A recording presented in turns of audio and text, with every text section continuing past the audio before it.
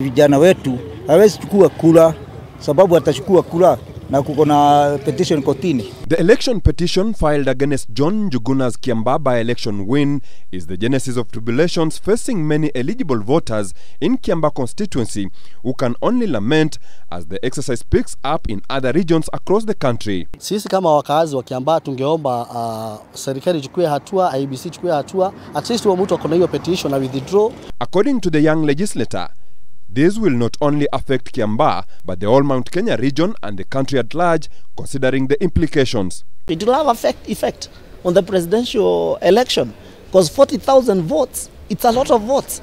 And you know, we normally talk about 50+1.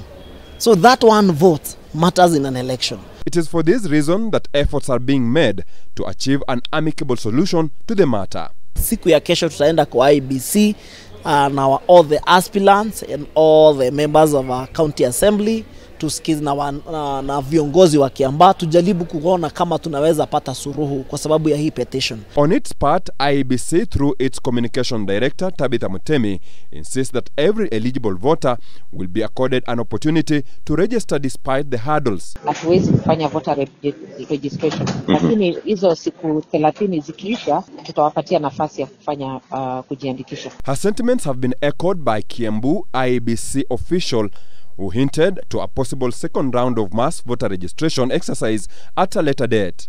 The latest ni February ndio tutaanza kuwa register because saizi tumefungwa na law, election law. Be it as it may, leaders from the disadvantaged regions have a dozen reasons to be concerned. Even if you try to bring in as many people as possible, and you have not been able to endear yourself to those who are already registered, who are more, then it means you'll not win. Because you know we neighbor Westlands, you know, and we neighbor Meru and we neighbor Kiambu and Kabete.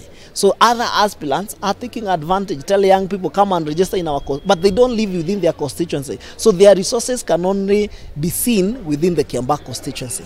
The mass voter registration drive began on 4th of this month and is expected to end on the 2nd of November this year. Then we go to the IEBC. Philip Murutu, K24, Nairobi.